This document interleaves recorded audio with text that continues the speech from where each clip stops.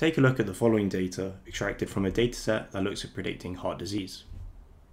Here we're given age, which is the person's age in years, thal CHH, which is the maximum heart rate of the person, and also the target, which is heart disease diagnosis. And note here that diagnosis of heart disease is defined as a larger than 50% diameter narrowing of a major blood vessel. Usually we train gradient boosted trees on large datasets with many features. This small dataset is used to show how we build gradient boosted trees for classification. Since this is quite a small dataset, the resulting algorithm may not be entirely accurate. Let's now go through step by step how to build gradient boosted trees for classification on this dataset. First, we calculate the log odds and predicted probability of the target variable. So here we have our target variable, which is heart disease diagnosis. The log odds is given as the natural logarithm of the number of times our case is present, which in this case is 4 times, divided by the number of times our case is absent, which is 3. So there's 4 ones and 3 zeros, and this gives us a value of 0.29. This forms the initial leaf of our gradient boosted trees. We convert this log odds into a predicted probability by using the standard logistic function. So we do e to the power of our log odds divided by 1 plus e to the power of our log odds, which gives us a value of 0.57. So this 0.57 forms our initial predicted probability for all of our entries. So you see here we have this predicted probability column, and we're predicting a 0.57 probability for each entry that the person has heart disease. We can then use our target and predicted probability to calculate a set of residuals. And we use the following formula. So residual equals observed value, or in this case our actual target, minus our predicted probability. And this gives us our set of residuals here. So we have minus 0.57 for the cases where our target is 0.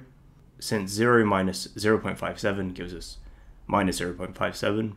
And we have 0.43 for the cases where our target is 1, since 1 minus 0.57 gives us 0.43. Next, we build a decision tree to predict the residuals. So we use the person's age and maximum heart rate to predict the residual. And this results in the following decision tree. Next, we need to calculate the outputs of the decision tree. And for that, we can use the formula. Ri here is given the residual of entry I in the leaf, and Pi is a previous predicted probability of entry I in the leaf. So for example, if we were looking at leaf number 1, R1 would be 0.43, R2 would be 0.43, and R3 would be 0.43. And in this case, P1 would be 0.57, since if we go back, that was our previous predicted probability. And so P1, P2, and P3 would all be 0.57.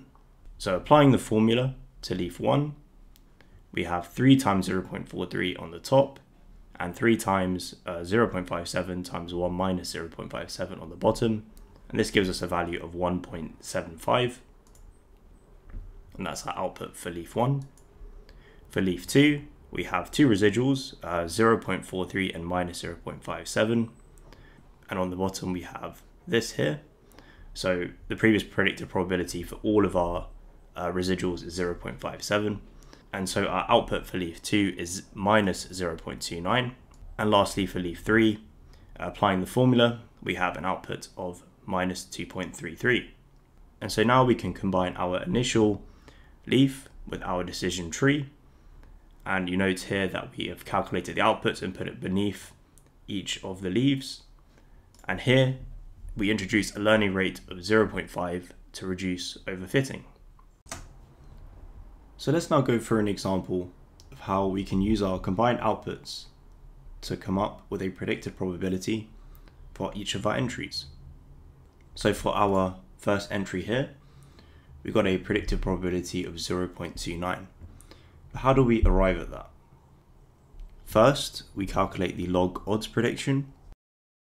And for this, we do our initial leaf plus 0.5, which is our learning rate, and then multiplied by it, and we have to now go through our decision tree. So is the maximum heart rate less than or equal to 146.5? It's larger than that, so no.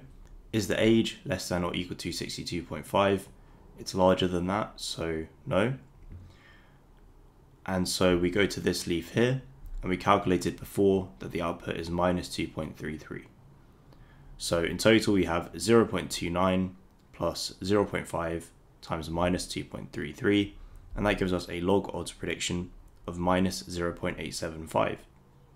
Now we have to convert this log odds prediction into a predicted probability. And for that we can use the standard logistic function as we did before.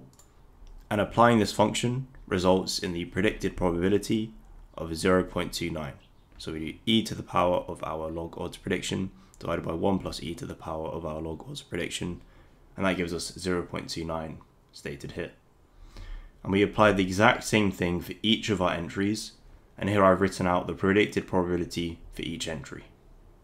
We can then use those predicted probabilities to generate a new set of residuals. We can then build a decision tree on those residuals and then form another new set of predictions.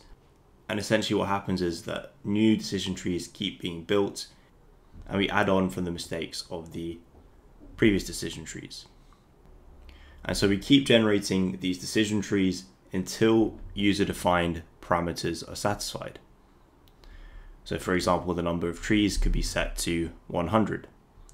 And so just building another decision tree results in the following outputs. So we have our initial leaf, the first decision tree that we built, and on the residuals produced by these two, we construct another decision tree. And so using these outputs here, we can generate another set of predicted probabilities, and this is the result here. Notice how in general, for where our target is 0, our predicted probability has now decreased from before, and where our target is 1, in general, our probability has increased. So now we need to convert these predicted probabilities into an actual classification. So for that, we can use a decision threshold. And if we were to use a decision threshold of 0.5, we classify all people with a predicted probability larger than 0.5 as 1, that is heart disease diagnosis, and less than 0.5 as 0, no heart disease diagnosis. And so applying this logic to our predicted probabilities calculated earlier, we see here that we're predicting 0 for the first two entries, since these predicted probabilities are less than 0.5. We're predicting 1s for these entries here. And in this last case here, since the predicted probability is larger than 0.5, we predict 1, but this is actually incorrect, since the target value is 0. So after just building two decision trees, we got very close to predicting all of the entries in this small data set. Let's say, for example, we recorded the age of somebody as 64 years old and the maximum heart rate as 175. Would our gradient boosted trees diagnose this person with heart disease? So for that, we have to run through our constructed gradient boosted trees. And so we first calculate our log odds prediction. So that's 0.29 plus 0.5 times, we go through our first decision tree. So maximum heart rate is bigger than 146.5, so no. Age is bigger than 62.5, so no. And then we have minus 2.33 plus 0.5 times the age is bigger than 62.5, so no, minus 1.41. So our log odds prediction is given here, which is minus 1.58. We then convert this to a predicted probability using the standard logistic function. And that gives us a predicted probability of 0.17. And lastly, we use our decision threshold, which in this case we're using 0.5 to classify this person. So 0.17 is less than 0.5, therefore we predict 0, no heart disease diagnosis. In summary, to build gradient boosted trees for classification, first we calculate the log odds of the target variable. We then calculate a set of residuals, so we would convert the log odds to a predicted probability and then subtract that from our observed values to get a set of residuals. We would then build a decision tree on these residuals, and we would then generate a new set of predictions, which we can scale by a learning rate to reduce overfitting. So we then just keep repeating steps 2, 3, and 4 until user set parameters are matched. So for example, number of trees, which could be set to 100. So what are the advantages and disadvantages of gradient boosted trees? So I'm just going to reiterate what I said in gradient boosted trees for regression explained. So some advantages include gradient boosted trees are able to capture complex relationships and data, often leading to high algorithm performance. They can be interpreted to give the importance of different features in predicting a target variable. The algorithm has parameters that can be tuned for better performance, such as setting the learning rate and number and depth of the trees. There's actually many more hyperparameters as well, which makes the algorithm very flexible on complex data. A disadvantage, however, is that it can overfit the training data without proper adjustment. So often hyperparameters need to be properly optimized for the algorithm to work well. So that brings us to the end of this episode. I hope you guys enjoyed watching and learned something new.